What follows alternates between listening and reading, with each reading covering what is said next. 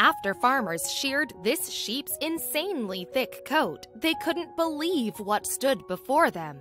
But before we start, please make sure you subscribe if you haven't already. Hit the notification bell and smash that like button. We really appreciate your continuous support.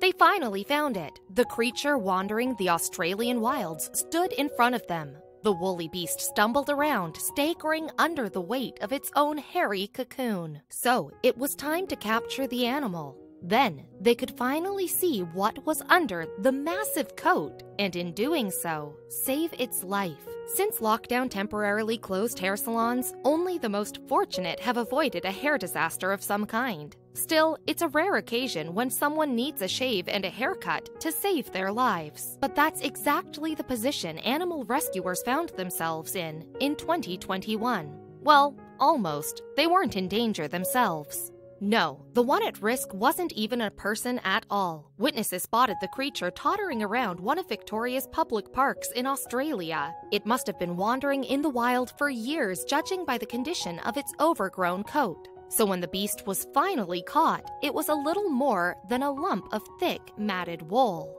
So what could we be talking about? Well, rescuers at Edgar's Mission wrote on Facebook that it was not Australia's answer to the Yeti, but a sheep named Barrack. The poor creature's eyes were almost completely covered by his coat, and little of his body was exposed. Only Barrack's legs and a small portion of his face were visible.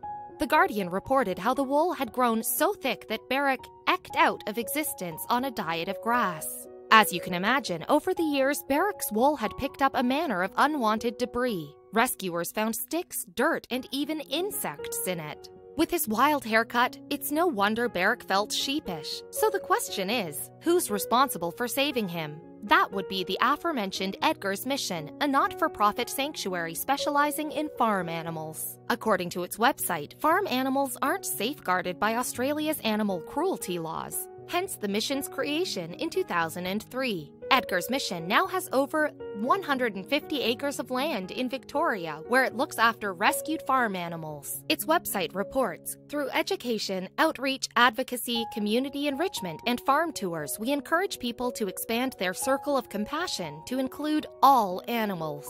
So of course the team couldn't turn down a chance to help Barrack. But why would Barrack need rescuing in the first place? Well, the wild sheep, called mouflon, the ancestors of modern sheep, did actually shed their wool annually. It prevented them from growing out-of-control 1980s perms like the one Barrack was sporting. Selective breeding as a result of human intervention has changed all of that, though. We've been farming sheep for thousands of years, and during that time have crossbred the animals to cultivate desirable traits. One of these is obviously to provide us with greater amounts of wool. In the process, though, domestic sheep have lost the ability to molt their own fleeces and now rely on humans to shear them instead. So that's why you occasionally hear stories of sheep with crazy hairdos. And if you follow animal news, Barrack might not have been the first one you heard about either. For example, there's Shrek, and no, we're not talking about the green ogre, who ironically has no hair. Sheep Shrek became famous in 2005 when witnesses spotted him in all his woolly glory wandering around New Zealand. He'd evaded capture for more than half a decade before rescuers finally brought him in. And ever since his first appearance in the media, Shrek's been something of a star in his home country. Shrek's fleece was way larger than that of a regular sheep. According to a 2021 The Guardian report, the average sheep has roughly 9.7 pounds of wool. That produces close to 8 sweaters and more than 60 pairs of socks. Shrek's, on the other hand, weighed over 59 pounds. If you're wondering what it is in terms of woolly clothes, and why wouldn't you, we've got your back. Shrek's wool could have produced 47 sweaters and almost 380 pairs of socks. He wasn't the only competitor for the world's woolliest sheep either. There have been several others. Even though he's since passed away, Shrek isn't forgotten, especially not by his home nation. So when news of Barrack hit the media, TVNZ was quick to reminisce about the country's lost champion. It even featured a headline on its website that read, "Lost Australian sheep brings back memories of our very own Shrek." Tasmania had its own hairy rebel called Sean the Sheep, whom farmers Nettie and Peter Hazel discovered roaming around their land. The ram's remarkable overgrown fleece made him internationally famous. Just like Shrek before him, Sean had apparently evaded capture for more than 5 years before he finally faced the shears in 2014. That same year, The Guardian pointed out that a sheep shearing usually takes 2 minutes, but giving Sean his new look was a 20-minute job and the excess wool weighed more than 50 pounds. Yet, even though Sean's fleece was impressive, it didn't quite match up to Shrek's. It would still have produced plenty of clothes, though. Sean's coat would have made 35 sweaters and 280 pairs of socks. Nettie told ABC News that she intended to display the sheep's wool on the agricultural show circuit. Sean will go to our spoiled paddock and probably do a few guest appearances around the state. There's one more woolly giant worth mentioning, though. He has a more conventional name than his rivals. Chris was another Australian creature, and a hiker spotted him out in the bush in 2015. Fortunately, the Royal Society of Prevention of Cruelty to Animals, or RSPCA, picked Chris up before summer arrived. Chris had such a monstrous sheep fro, that he needed an emergency clipping to save his life.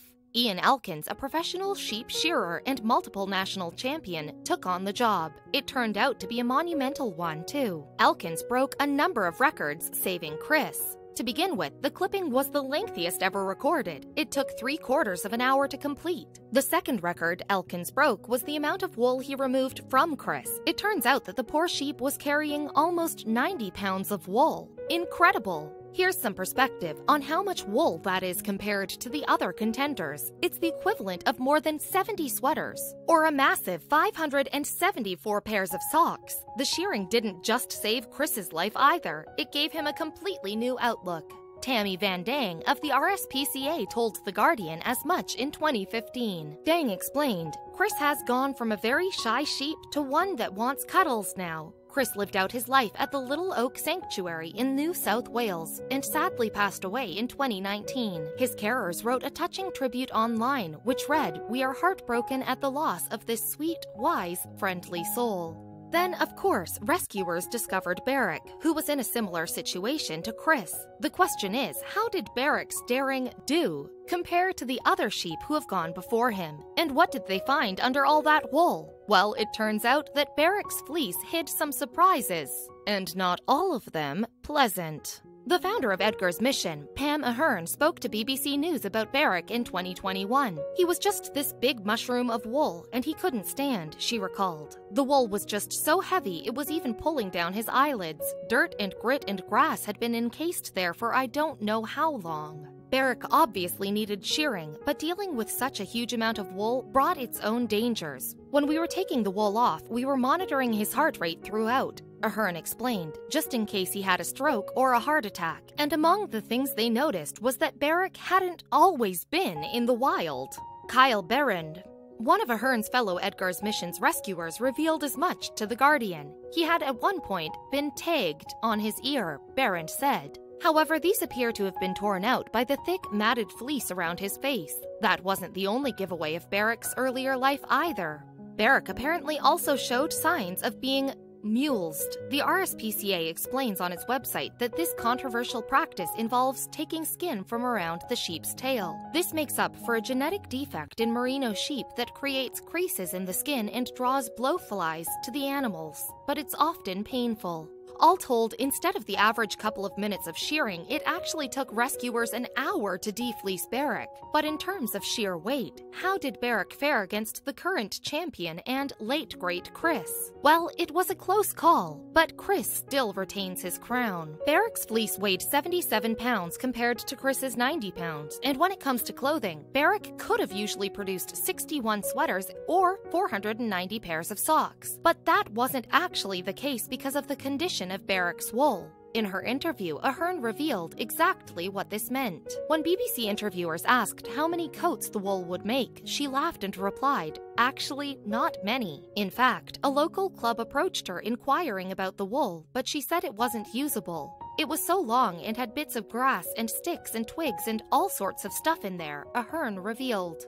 Some of it around Barrick's neck was all matted. It was actually like felt around there. The Edgar's Mission founder continued, "We had so much trouble getting it off, so I don't think it's only going to be really good for anything except displaying the resilience of one incredible sheep." And when Edgar's mission finally removed all of Barrick's wool, he looked like a completely different animal. It also revealed the truth about just how dangerous going unshorn can be for a merino sheep. Barrick was severely malnourished. He was in a bit of a bad way, Berend told The Guardian. In her interview, Alhern elaborated on Barrick's condition in more detail. He would have been struggling to get food in the forest anyway, she explained, but he had so much wool around his eyes, he was having difficulty seeing as well, so that was compounding his problem. But what about water? A 2021 post on the Edgar's Mission Facebook page revealed that Barrick survived by seizing opportunistic finds of water pooled in puddles to soothe his parched throat. As well as his dangerously low weight, the sheep also had a wound on his eye from his time wandering in the wild. Barrick had picked up a long and pointy grass seed that had become wedged in his eye. That wasn't the only damage caused by these seemingly innocuous items either. Dozens and dozens of dodgily determined grass seeds had plowed their way into his flesh, Edgar's Mission added. Don't worry though, Barrick was in good hands at Edgar's Mission. The team there have since treated his injuries, fed him up and introduced him to an easier life on the sanctuary. Alhern gave BBC News an update on Barrick's progress in her interview. He's doing really well now, she said. And no wonder, he's 77 pounds lighter. It's more than just the physical weight that's been lifted from Barrick's shoulders though. The charity's Facebook page reported that his troubles are now over. It stated, no longer shall he struggle for food and shelter. No longer shall he be at the mercy of predators or the elements. And no longer will he be forgotten. Barrick's apparently got quite the appetite on him too, Alhern explained. He's even taken to eating the chaff and grains, which would be foreign for a sheep anyway. In addition to Barrick's expanded diet, Alhern revealed that he's made some new friends, the fellow sheep at Edgar's Mission. That's one of the great things that we have him with his own kind, Alhern continued. He can learn from these sheep. Barrick's been on his own for a while after all. His new mentor's a 6-year-old ewe called Chloe, who looks after the new rescues at Edgar's Mission. She's showing Barrick the ropes. Edgar's Mission wrote on Facebook that it believes we can take inspiration from Barrick's ordeal. In seeing animals such as he having the courage and will to live again, beating the odds, we are reminded that every being who treads upon this earth wants, needs, deserves, and responds to kindness. If we could live happy and healthy lives without harming others, why wouldn't we?